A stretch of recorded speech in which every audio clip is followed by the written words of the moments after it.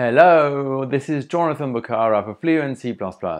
Today we're going to learn something in Boost. Actually, this is a video which is part of a series of video to learn what's in the Boost library. It's actually useful to learn what's in the Boost library because we can use what's in it, and even if we don't use it, it's always interesting to draw inspiration from what's in there to create our own abstractions. So today we're going to learn about Boost Phoenix. Boost Phoenix is a Boost library that helps create function objects and take them to the next level. You know, the kind of function objects that go into STL algorithms? The purpose of this video is not to show you every single detail about Boost Phoenix, but rather to show you a broad overview so that you can get an idea of what's in there. And if you're interested, you can always go dig deeper in the documentation, which is quite nicely done actually. Or it can just enrich your culture as a C++ developer and give you some topic to talk about in a cocktail party. Well, actually, it depends on what kind of party you attend, but if you go to a C++ conference, then most definitely that can start off a conversation. Anyways, let's see how that looks like in code when using Boost Phoenix. To use the components in Boost Phoenix, you have to include the header boost/phoenix/phoenix.hpp. To illustrate an example of usage of Boost Phoenix, let's do a numerical operation on two collections.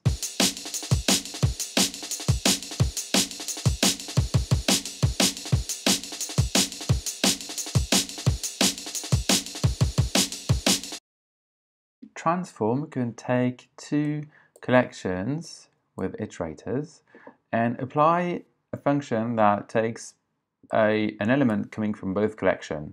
In this case, we're taking the number coming from the second collection and add it to the double of the one coming from the second collection. Let's see what that code outputs.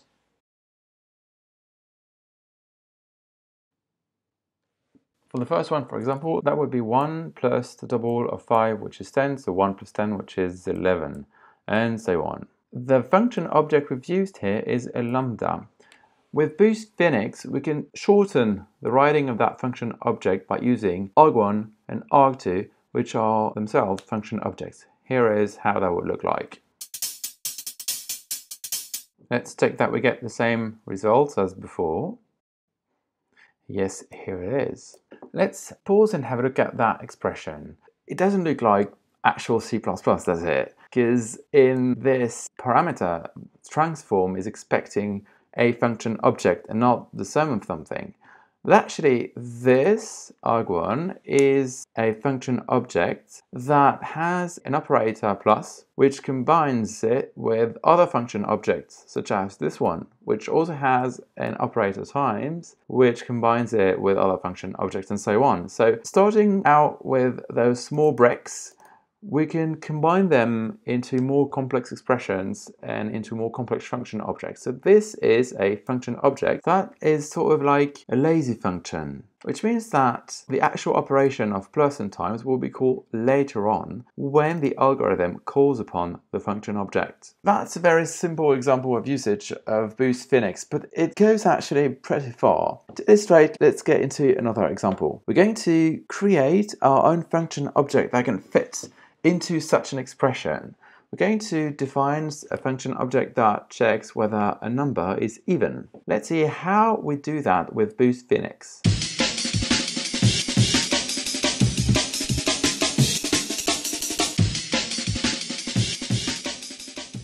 It's actually a very bizarre way of defining a function such as isEven, but this way allows it to be integrated into such an expression. Let's use it in an example.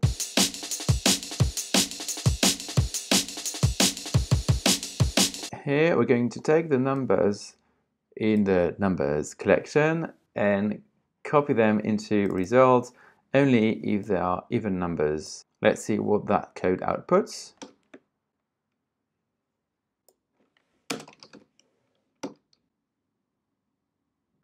It outputs only the even numbers. Now you may think, what's the point of all this? We could just have defined an isEven function the normal way and pass it to copyIf. That's true, but we can build on that to actually create more complex things. Boost Phoenix allows to write code that looks like normal code into the parameters that's expected to be a functor. Let's try and use our isEven to do something if a number is even and do something different if the number is not even. Boost Phoenix offers the if function object that can combine with other function objects to build a function object that actually performs a check on an expression. If the number is even, we're going to print even to the standard output.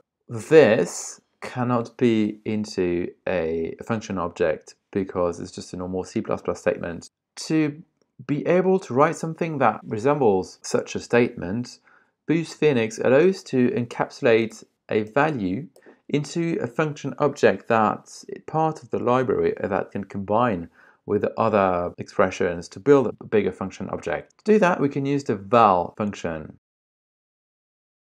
Val stands for value, as in this is a value in the spirit of the function object of Boost Phoenix, which means that this will create a function object that just returns the value that's inside it, which is the string even. The if function object goes along with the else, as you can imagine, and with the else we can build another function object that's created from the value odd that can combine with something such as std_cout with this operator, which is actually an overload on the type of val. So this big thing is just one function object that looks like C++ code, but it's a function object. This code will iterate over the numbers in that collection and do that thing, so we don't even need the result collection. Let's see what that code outputs. There we are. The first one is odd because it's 1, and the second one is even because it's 2, and so on and so forth. The purpose of this is just to give you an idea of the kind of thing that lies inside of Boost Phoenix. That's what I wanted to show you about Boost Phoenix. If you're interested to get more details, you can always go to the documentation on Boost Phoenix. It's quite well done actually. And if you want to talk more about it, I'm more than happy to get your feedback. You can drop a comment in the comment section below or drop me an email or anything, and I'll be happy to talk to you about that. Thanks for watching this video. If you liked it, then you can share it with your friends. You can subscribe to the channel to get more of them and put a thumb up. Thanks, and I see you next time.